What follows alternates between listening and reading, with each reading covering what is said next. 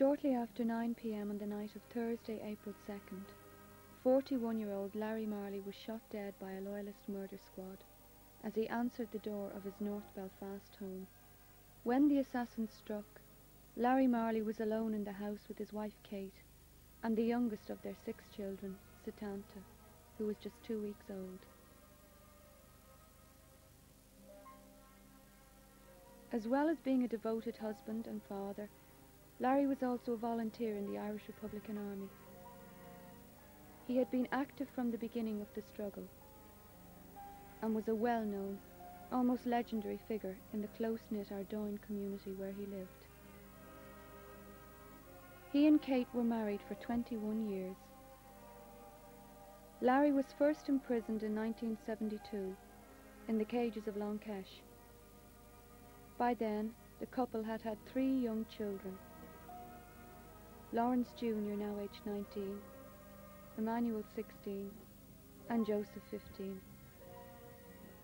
In March 1975, Larry Marley was one of 10 Republicans who escaped from Newry Courthouse. They were appearing on charges connected with an earlier escape attempt.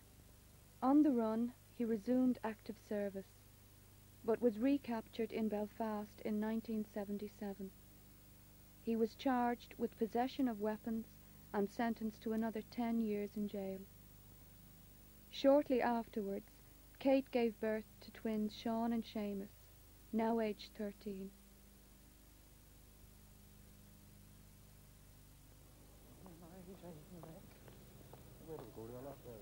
You can go on and say, it's fine, just have to watch them just again. Larry Marley was released in November 1985. At the time, the family was interviewed for a Scandinavian TV network. When he gets out, what will that be like? Great. Great. Well, we can't wait till he gets out now. I mean, it'll be 13 years then, when he's getting out. So, we're hoping now when he gets out, well, he'll probably try and get a job, and the kids, they can't wait till he gets out, because they're all big, like, you know, and he wants to spend more time with them, and like, he's made all plans, like, what we're going to do. You've been 13 years in prison. How do you feel today? Today, I feel very sad at leaving most of the mates behind. Because I know now that the sort of policies that's been implemented within the jail, it's going to be an attempt to break down the prisoners. That's basically how I feel. But seeing your family again, seeing your sons being free. No, but you're saying being free, but I'm not free, because it's like the British Army goes into your land, it section off a part of it, then they put you in prison. Then the day they release you. Like, how are you going to feel? Like, you're not going to be happy. Most of my kids now have grew up. I wasn't here while they were growing up. I was being put through the conveyor belts of the system now. What about your life in prison? You were on the blanket. Could you describe that? No, basically what it was I was up in the cages, special cat prison, that's what they call the ones who they were sort of recognizing as political prisoners. I tried to escape numerous occasions. In fact, I did escape. I was away for a year. But when I was recaptured again, I tried again. What happened after that was, while I was at large, I carried on my role as I seen it. I was charged again with other acts, and I got another 14 years for it. So I was sent down to the H blocks, so I refused to wear the prison clothes. I was down in the H blocks for 4 years and 3 months on the protest. I watched most of the hunger strikers. I knew nearly them all. I watched some of them in the wings before they went up to the hospital for 3 weeks, getting abuse from the screws. There's one of them, Lonnie McEwen, was pushed about by the leg of screws. I know most of them fairly well. So I have seen at first hand just what it's like being in there, you know. And I don't know if the media puts it across even till the like of other countries, just what did take place now. The beatings were regular. You were sitting in a cell, you had a towel around you. Sometimes, other times you had the blanket around you. You didn't wash, you didn't slap out, you were forced to put your excreta on the walls. Whenever you poured the urine out the door, you used to come up with squeezies, sort of mop thing, push it back into the cell. How did you manage to endure this? I mean, such a long time. But you see, people talk about endurance. What I believe is the endurance is being done by the families. Okay, I'm committed to what I believe in, but on top of that there, I have also to expect from my wife and from my sons that they also feel the same commitment as myself. And I don't think that anybody in there thinks of him, the person. I don't think there is any egos. I think the egos over the years have been beat right down. You feel, all the feelings go till the leg of the families because they're the ones who are enduring the hardships. You look about you, you see, not just my own family, just look about these streets here. You see the people unemployed. There is no future at all. You have an occupational force in the country. Now, their sole role, they try and portray themselves as peacekeeping. It's nothing like that at all. How do you see the future for your sons? My sons, I see a good future for my sons because I believe that there is an awareness creeping amongst the Irish people. I'm talking about Protestant also, that they have to build a better future for the like of their children and stuff. Now, under the sort of system as it is now, I don't think anybody sees a future because it's not a current system. You just even have to look at the National Health Service. You look at all the cuts that are happening now.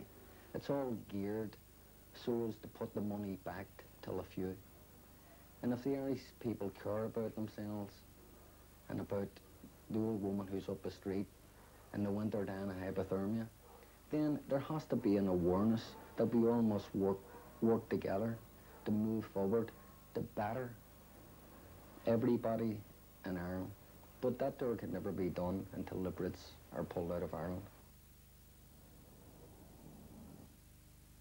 Still convinced that there could be no peace for his children or for Ireland so long as British occupation forces remained on Irish soil, Larry again resumed active service. He did not live to see his 6th child christened. Because of the British occupation, Larry had been able to spend only 2 short years out of the previous 15 with his family. On the night of Sunday, April 5th, volunteers of the Belfast Brigade, Oakley na HÉireann, saluted their fallen comrade and made it clear that they had paid their tribute to their volunteer.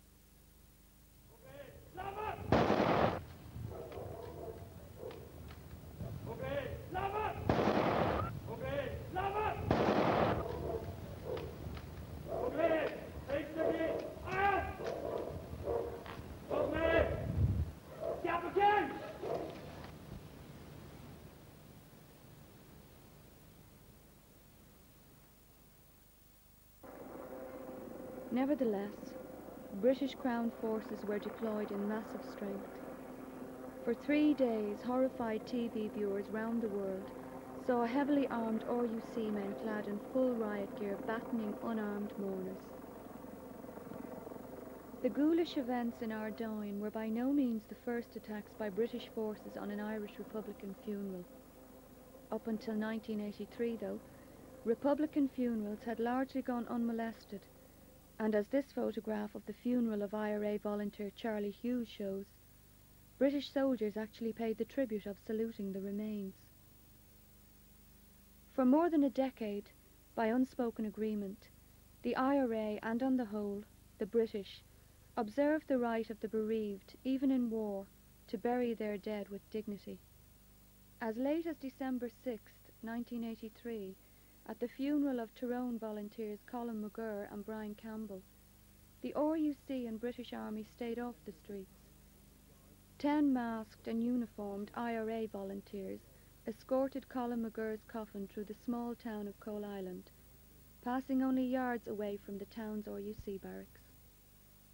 As the procession passed the police station, there was little sign of the security forces, and the town came to a standstill as 10 masked IRA men escorted the coffin through the streets. Only 2 days after the funeral of McGurr and Campbell, the RUC tried out a new policy. Their target was the funeral in the tiny North Belfast nationalist ghetto of Bawnmore of INLA volunteer Joseph Craven, which they anticipated would be fairly small. The Crown Forces staged a show of strength, and a senior RUC officer snatched Craven's belt and gloves from his coffin.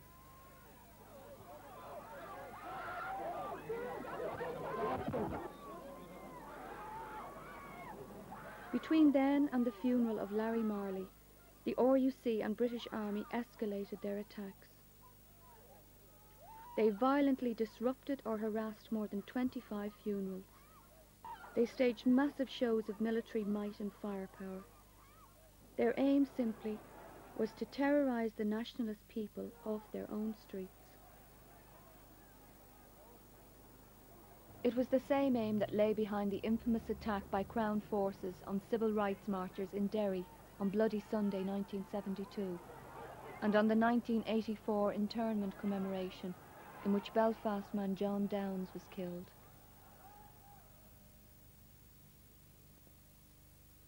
The funeral of young Derry volunteer Kieran Fleming, 2 days before Christmas 1984, was the scene of the most gratuitously violent RUC attack so far on a Republican funeral.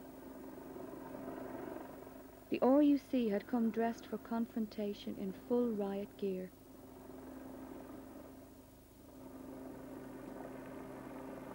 After children threw a few stones, the RUC fired at least 4 plastic bullets into the mourners. 2 people were seriously injured, one of them a radio journalist. As a pretext for such brutal attacks, sometimes the RUC demanded the removal of burial gloves. Sometimes they insisted on removing the tricolour. But the funeral of Charles Breslin did not turn up as scheduled. It was halted shortly after leaving his family's home at Innisfree Gardens because police objected to the coffin bearing a tricolour and paramilitary beret and gloves. But they also attacked private funerals, such as that of volunteer Jim McKernan in Belfast, or Mary McGlinchey in Bellaghy, County Derry, where no flag was on display. On the same day as volunteer McKernan's funeral, the RUC looked on at a distance as John Bingham, the Belfast military commander of the Loyalist UVF, was given a military-style funeral. Bingham had been executed by the IRA, who had identified him as the leader of a sectarian murder squad which had killed at least 5 Belfast Catholics. The following month, the RUC targeted the funeral of a 61-year-old Republican veteran, James Spotter Murphy. The RUC violated the funerals of Republicans, even when they knew there would be no formal IRA present, and even, as at the funeral of Larry Marley, when the IRA had already paid its final tribute.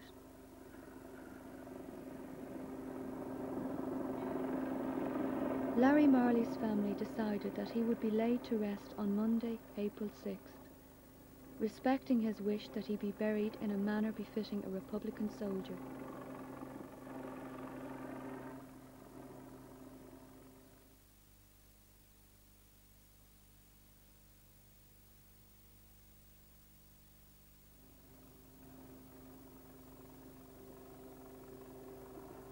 But by early morning, it was clear that the RUC intended to stamp its authority on the funeral.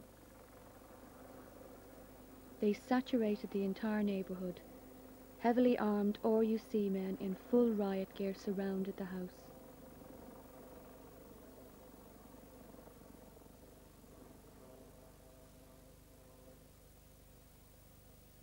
A very narrow pathway was flanked on both sides by RUC men, and it was impossible for one person to walk down, never mind a coffin being carried down it. Because of the RUC's aggression, Kate Marley and her sons decided that the coffin should be taken back inside the house. We are calling off the funeral today because of the refusal of the RUC to to allow us 20 feet space on either side of the cortege. We are asking mourners to reconvene tomorrow at the same time. We are also appealing to Cardinal O'Fee to intervene and allow my father to be buried in peace and with dignity. In support of the Marley family, that night at least 3,000 people attended a protest march up the Falls Road.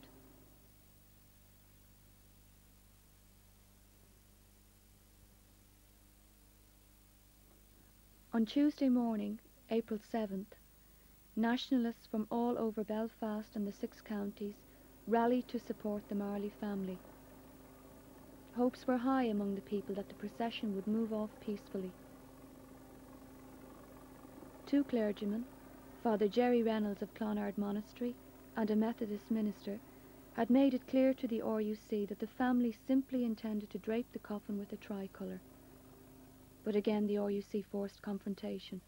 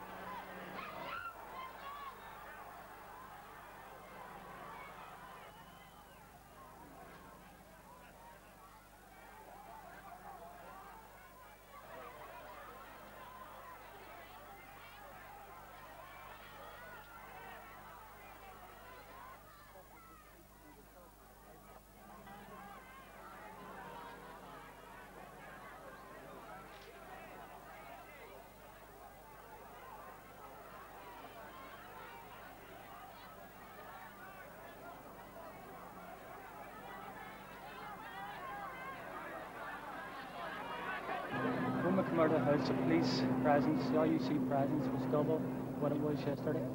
And it was just impossible to move. Once we had reached the steps, it started to close in, and this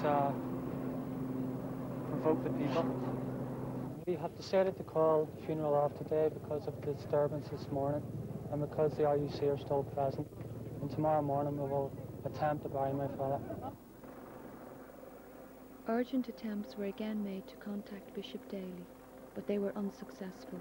I strongly object to the RUC presence. There have been many Republican funerals throughout the past 15 years. There has been trouble at none of them whatsoever. The trouble has only begun because of the new policy of the RUC in attempting to prevent these funerals. They have created this problem, not us.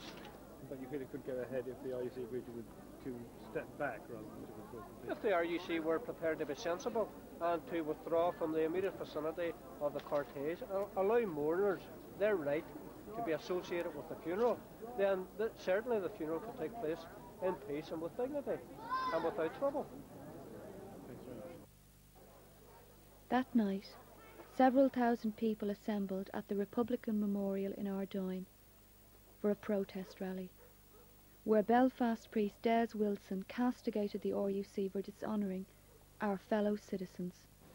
I would be ashamed to my life, if I thought that the church, of which Larry was a fellow member with myself, did not rise up in anger against what has happened.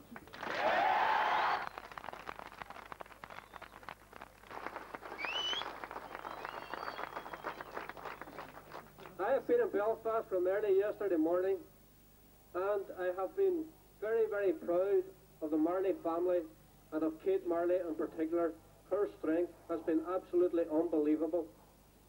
And the mural on this wall states, there's those, it's not those who will inflict the most, but those who will suffer the most, who will be victorious in the end.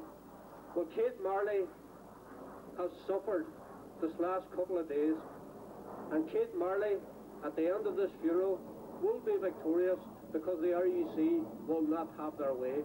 She has seen to that, and we, the Republican people of Belfast, Derry, and the rest of the people who will come to Belfast tomorrow from around the 6 counties, will see that the RUC will have no victory.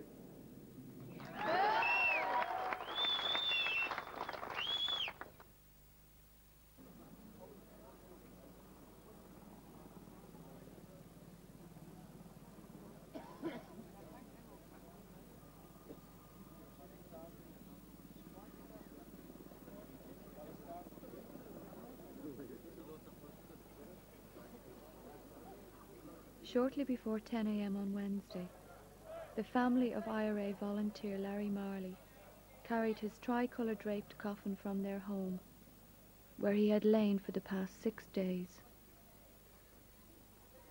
By now, a wide spectrum of opinion was outraged at the RUC's callous thuggery. Nationalists turned up in even greater numbers than before, unintimidated and determined to bury the IRA volunteer with honour and dignity.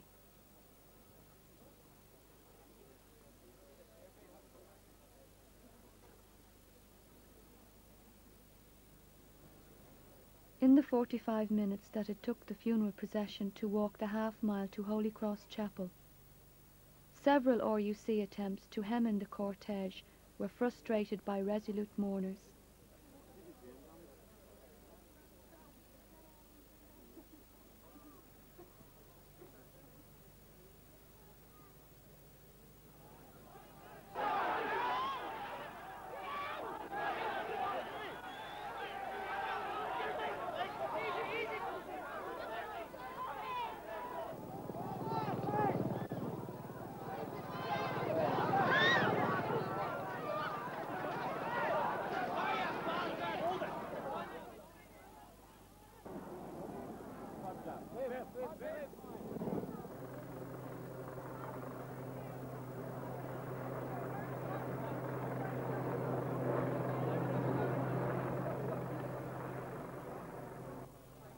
After the Mass, the procession paused for a few moments outside the house where Larry Marley had lived and died.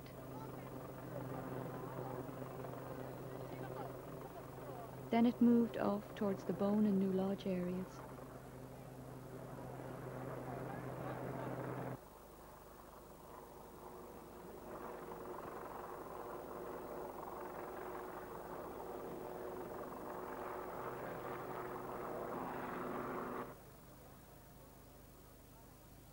Would you not accept the criticism that perhaps there has been a very heavy-handed attitude by the police to this funeral? Is there not a tradition, even in a war situation, that you do not actually interfere with the burial of the dead? You know the problems that the RUC face in these very difficult matters. You know perfectly well where the solution lies, that if we could have responsible behavior in matters of this kind, then these problems would not arise in this way.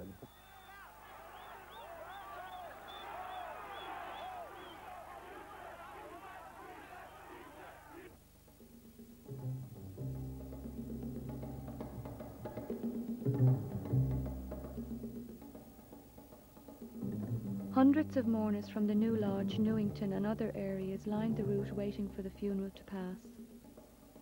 At Divis Street, at the start of the Falls Road, almost 2,000 people waited patiently for several hours.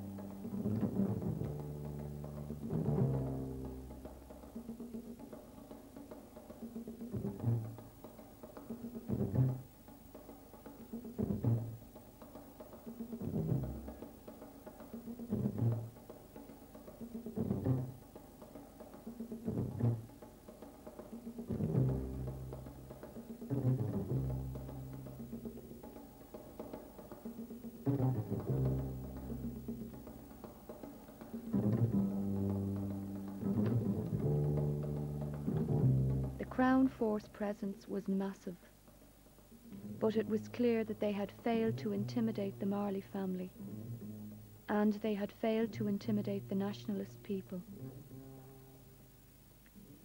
The British press acknowledged it was the biggest display of Republican support since the 1981 hunger strike. The London Guardian reported that even patients at the Royal Victoria Hospital came out onto the streets in their dressing gowns and slippers to give support.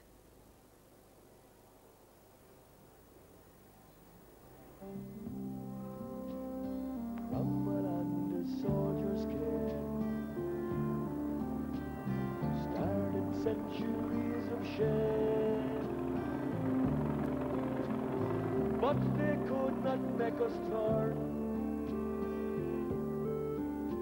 We are a river flowing, we're a river flowing. Again the soldiers came, burnt our houses, stole our grain, shot the farmers in their fields, working for a living.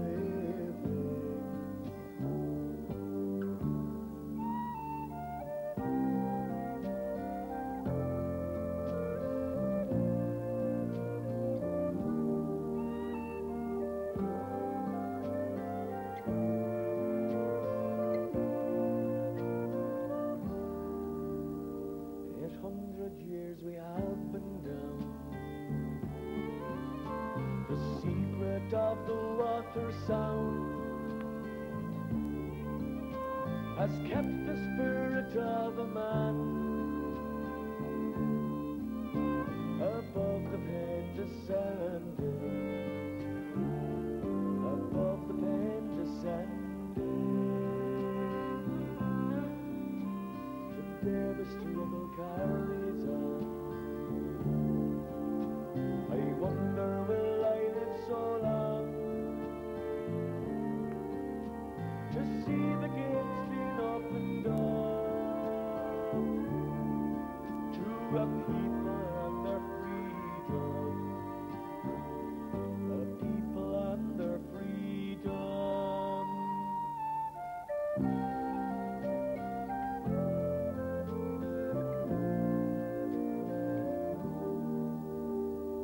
Once upon a time there was Irish ways and Irish laws, villages of Irish blood, waken to the morning, waken to the morning.